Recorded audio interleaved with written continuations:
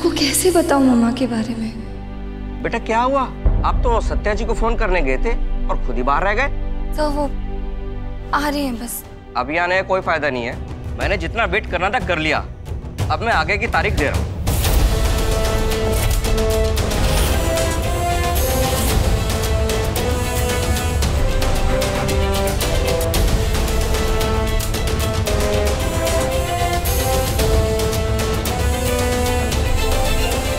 I am very sorry your honour.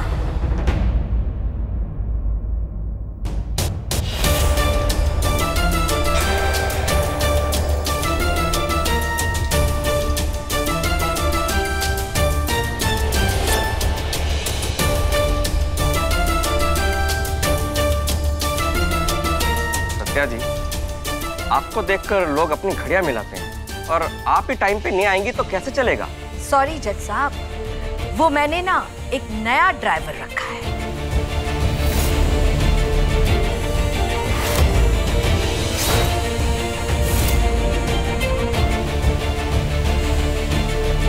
Driver तो है पर गाड़ी चलानी नहीं आती।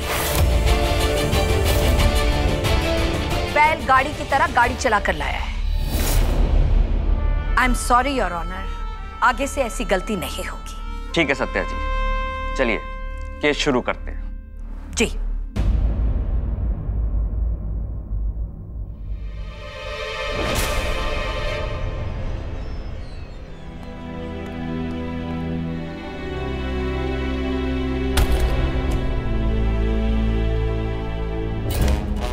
ये कौन सी फाइल उठा कर लाए हो तुम? मैम, आपने ही तो ये फाइल दी थी। सुभान मत लड़ाओ, जाओ जाकर के दूसरी फाइल लेकर आओ जल्दी से। कार की पिछली वाली सीट पर रखी है।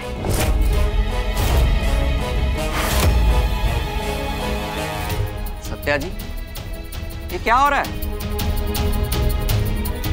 सॉरी योर ऑनर, मुझे लगता है कि इसके सितारे कुछ मैच नहीं कर रहे हैं। जब से ये लाइफ में आया ना, तब से कुछ ना कुछ गलत ही हो रहा है। मैं ये सब जानबूझकर कर रही है। मुझे समर को बताना होगा कि उन्होंने ये केस हारने के लिए आकाश की मॉम से 2 करोड़ रुपए लिए हैं। खड़े खड़े मुंह क्या देख रहे हो? जाओ जल्दी। जी जी मैडम। सत्या जी, अदालत का वक्त बहुत जाया हो चुका है। अगर 2 मिनट में फाइल नहीं आई ना तो मैं अगली तारीख दे दूंगा।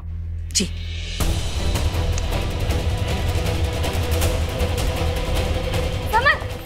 समर समर समर प्लीज मेरी बात सुनो। जया, तुम टेंशन मत लो, मैं बस 1 मिनट में फाइल लेकर बात तो समर, टेंशन मत लो। समर फाइल के लिए नहीं, तुम्हें सच्चाई बताने के लिए रोक रही थी। समर समर समर समर मेरी बात सुनो। जया, मैं तुमसे बाद में बात करता हूँ। इस वक्त फाइल पहुंचाना बहुत जरूरी है। बात तो मैं आराम से तुम्हारी बात सुन लो, सारी बात सुनूंगा।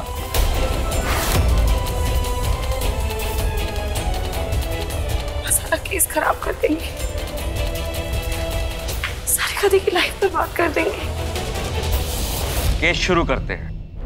योर ऑनर, मेरे क्लाइंट मिस्टर आकाश अग्रवाल और उनकी पत्नी सारिका जी, इन दोनों का वैवाहिक जीवन बहुत अच्छा चल रहा था। लेकिन बड़े घर की बेटी सारिका जी को इस रिश्ते में परेशानी आने लगी, क्योंकि उनके पास मायके से कम पैसे थे, बिजनेस में लॉस भी चला गया था। ऐसे मौके पर पत्नी को पति का साथ देना चाहिए, लेकिन सारिका जी उनको छोड़ने की रट लगाई हुई थी। आकाश सारिका जी को बहुत प्यार करते थे, उनको तलाक नहीं देना चाहते। इस बात से सारिका जी को इतना गुस्सा आया कि आकाश को जहर देकर मारने की साजिश रची। मिलॉर्ड, जहर की बोतल पर उनके फिंगरप्रिंट पाए गए हैं और इस मामले से जुड़े 2 गवाह भी यहां मौजूद हैं, खुद आकाश और उनकी मां श्रीमती अपर्णा अग्रवाल। मैं अदालत से दरख्वास्त करूंगा सारिका जी को कड़ी से कड़ी सजा दी जाए। नहीं सारिका कुछ नहीं।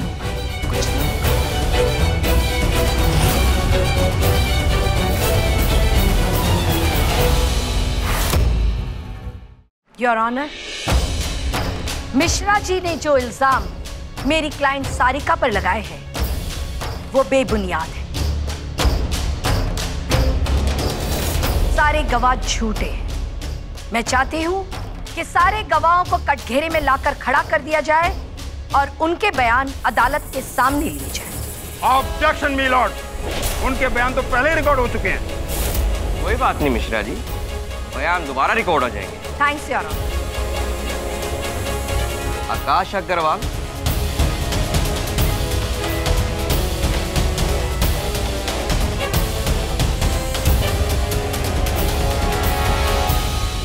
मिस्टर आकाश अग्रवाल, आपको जो कुछ भी कहना है अदालत के सामने कहिए। वकील साहब, सारिका ऐश और आराम की जिंदगी जीना चाहती थी। मेरे बहुत मेहनत करने के बाद भी मैं उसे वो जिंदगी नहीं दे सका। जज साहब, मैं अपने रिश्ते को बचाना चाहता था, लेकिन मुझे नहीं पता था कि सारिका मुझे मारने की प्लानिंग कर रही है। मुझे तो यकीन ही नहीं होता कि सारिका मुझे खाने में जहर मिला के दे सकती है। मैं उसे अच्छी जिंदगी देना चाहता था और वो मेरी जिंदगी।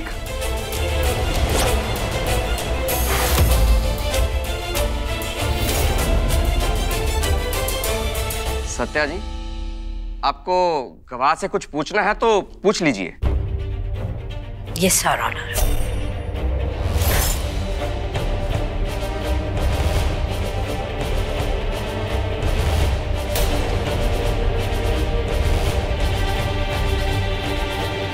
No questions.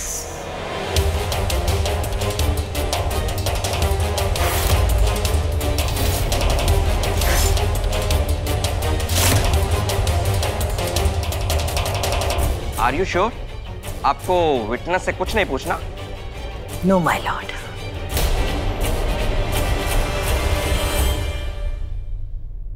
श्रीमती अपर्णा अग्रवाल, मैंने कभी भी इसे बहू नहीं माना। मेरे लिए ये मेरी बेटी जैसी है, लेकिन इसने मुझे कभी भी ना माँ का दर्जा दिया, ना ही सास का, यहाँ तक कि आकाश को भी पति का दर्जा नहीं दिया। हम उस पर यहाँ प्यार लुटा रहे थे और ये मेरे बेटे को मारने की साजिश बना रही थी।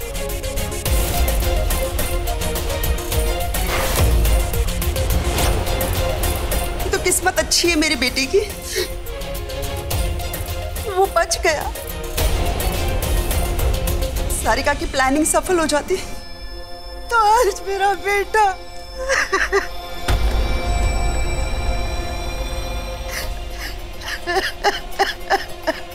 सत्या जी। जी।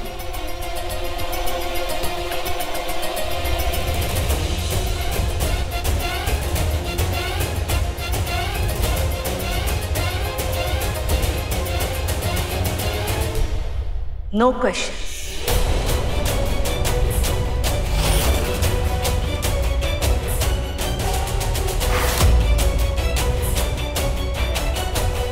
सत्या जी, इस केस में दो ही गवाह हैं।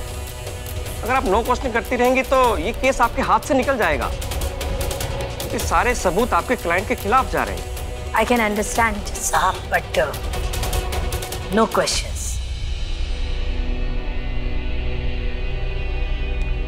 आई एम सॉरी टू से, बट डाइवोर्स केस लड़ते लड़ते क्रिमिनल केसेस पर आपकी पकड़ छूटती जा रही है सत्या जी।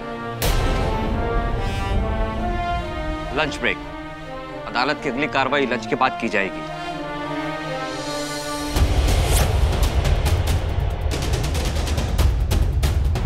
मम्मा ने अपर्णा जी से पैसे लिए।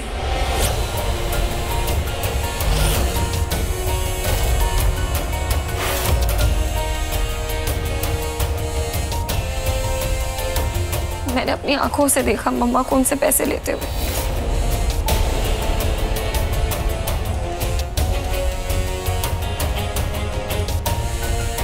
सासू माँ धोखा दे रही है हमें, मेरी बहन के साथ गलत कर रही है। मैं छोड़ूंगा नहीं उन्हें आज। समर, कहाँ जा रहा है तू? उनका दिमाग ठिकाने लगाने। नहीं समर, तू कहीं नहीं जाएगा। पहले मेरी बेटी कानून से जूझ रही है, अब मैं नहीं चाहती कि मेरा बेटा किसी मुसीबत में फंसे।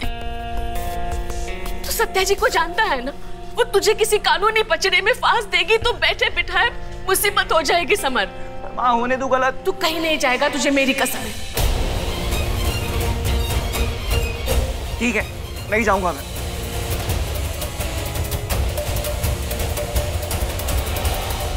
समर। समर, समर, हम ऐसे हार नहीं मान सकते। सवाल सारिका दी की जिंदगी का है। एक काम करते हैं, जज साहब के पास जाते हैं, उन्हें सब कुछ सच सच बता देते हैं और उनसे कहते हैं हमें एक नए लॉयर की जरूरत है। I am sure he will understand. जाओ बच्चों, वो सब देख रहा है, सब ठीक हो जाएगा। चलो समर।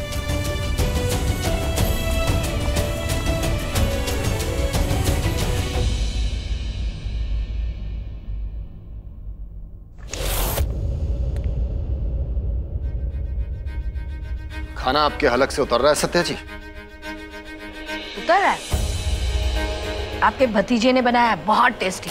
आइए आइए, आप भी खा लीजिए। मेरी बात समझ के भी अनजान बनने की कोशिश मत कीजिए। आप किसी की जिंदगी बर्बाद करके आप कैसे खा सकती हैं?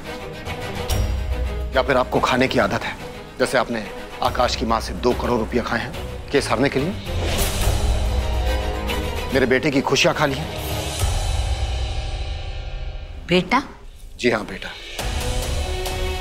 आप उसे मेरे दूर का रिश्तेदार समझती हैं, लेकिन मैं उसे अपना बेटा मानता हूं। माना कि खून का रिश्ता नहीं है सत्या जी, लेकिन एक तरीके से वो ठीक ही है, क्योंकि अक्सर खून के रिश्ते वाले अपने ही खून के भरोसे का खून कर देते हैं, जैसे आप अपनी बेटी की खुशियों का कर रही हैं। एक बात याद रखिएगा सत्या जी, आप समर को जितना भी तड़पाएंगी ना, आपकी बेटी भी उतना ही तड़पेगी। उसे जितनी तकलीफ में डालेंगी, आपकी बेटी को भी उतनी ही तकलीफ होगी।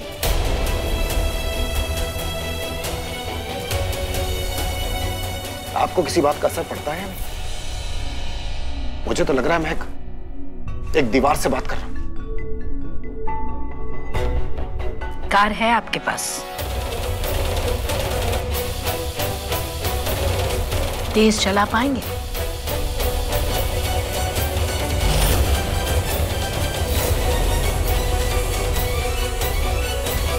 एक बार जज साहब से मिलने दीजिए, बहुत जरूरी काम है। Please please. देखिए, मेरी बहन की जिंदगी का सवाल है, एक बार जज साहब से मिलने दीजिए प्लीज। बहुत बहुत अर्जेंट है, प्लीज प्लीज। देखिए, मैं आप लोगों से कब से बोल रहा हूँ कि जज साहब से मिलना हियरिंग के बीच में अलाउड नहीं है। प्लीज जाइए आप यहाँ से, प्लीज। कोर्ट की कार्रवाई शुरू की जाए। जज साहब, लंच पे जाने से पहले सत्या जी ने इस केस से जुड़े गवाहों से कोई पूछताछ नहीं की। इसका मतलब यह हुआ कि सत्या जी के पास कहने सुनने के लिए कुछ भी नहीं है। मैं अदालत से दरख्वास्त करूंगा कि वो अपना फैसला सुनाए।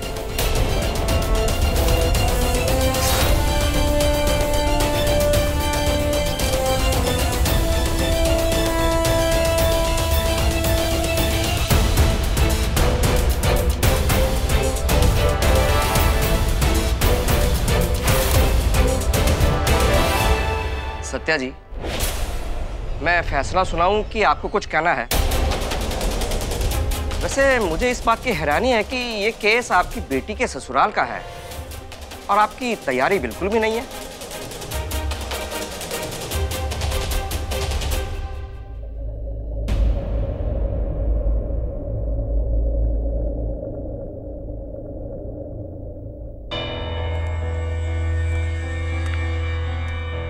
योर ऑनर, सही कहा आपने, बेटी के ससुराल का केस है और मेरी तैयारी पूरी नहीं है।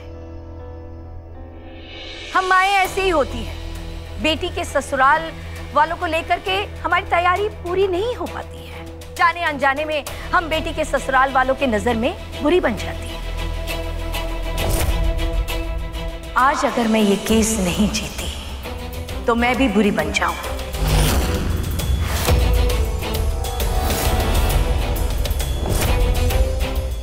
ठीक वैसे ही जैसे अपनी बेटी की जिंदगी में दखल अंदाजी करते हुए मैं बुरी बनी हूं।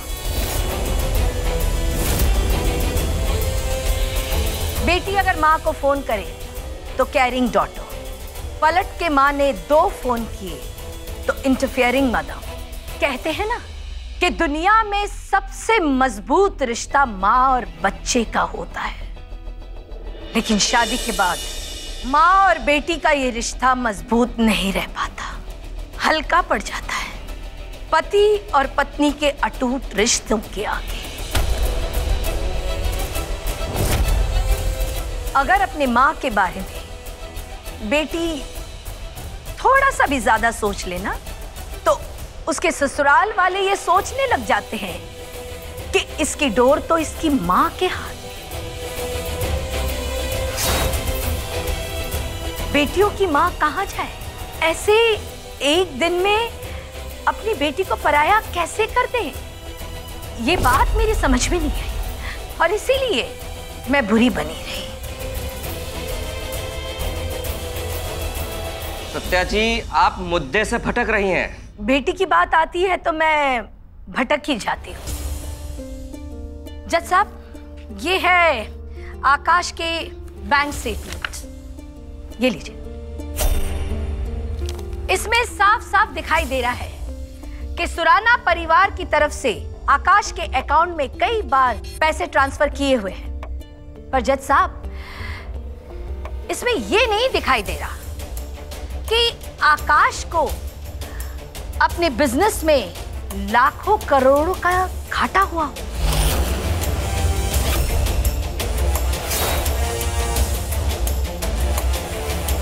सोचने वाली बात है।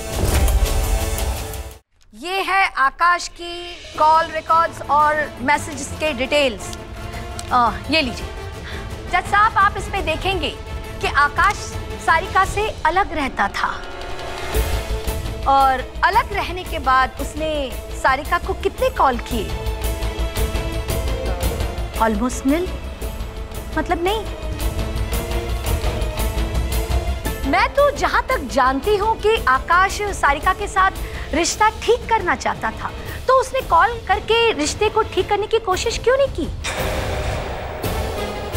जहर वाली घटना के 4-5 दिन पहले आकाश ने अचानक ही सारिका को 100 मैसेजेस कर दिए। हर मैसेजेस में वो यही बहाना कर रहा था कि वो कैसे भी उसके पास आ जाए। अचानक ही आकाश को सारिका के लिए इतना प्यार कैसे जाग गया? अचानक सारिका की याद कैसे आ गई उसे और उसने उसे मिलने के लिए घर पर बुलाया? क्यों? सोचने वाली बात। जज साहब, अगर आपने कॉल रिकॉर्ड्स चेक कर लिए तो उसके नीचे एक एनवेलप भी होगा। वो एनवेलप खोल कर देखिए, उसमें एक फोटो है। ये शादी के बाद की तस्वीर है। आकाश उस लड़की से कैसे चिपका हुआ है, उसमें डेट्स भी है, आप चेक कर सकते हैं।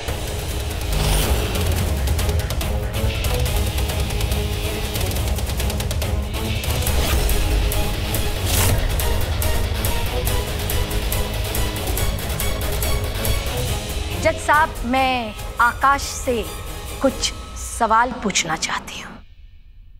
इजाजत है। Thank you your honour.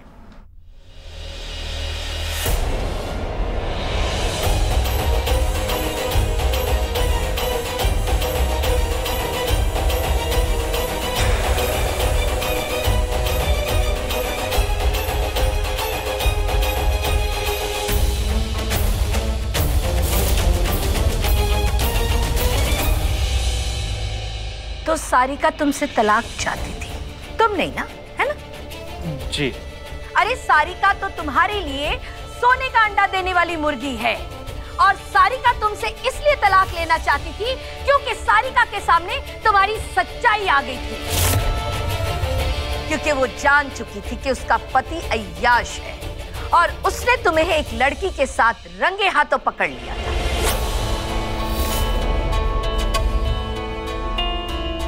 याद है ना कि याद दिलाऊं? अरे क्यों गुस्सा कर रही हो यार? मैं एक क्लाइंट के साथ बिजनेस मीटिंग के लिए आया था यहाँ पे। उस बिजनेस क्लाइंट का नाम तारा था ना? For your kind information mister आकाश, वो तारा कोई और नहीं, जया भाभी थी। ये सब झूठ बोल रही हैं, ऐसा कुछ नहीं है। जुए में जो तुमने 30 लाख रुपए हारे थे, मैं 15 लाख हारा था।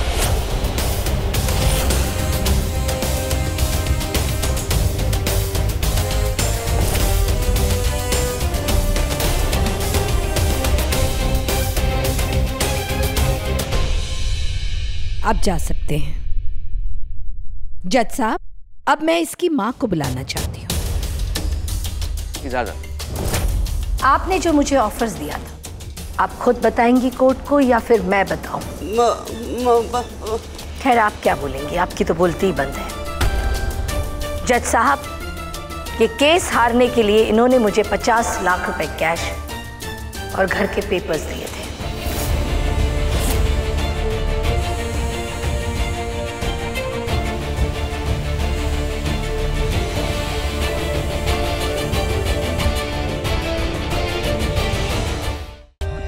For more updates, subscribe to our channel, click the show links and enjoy watching the videos.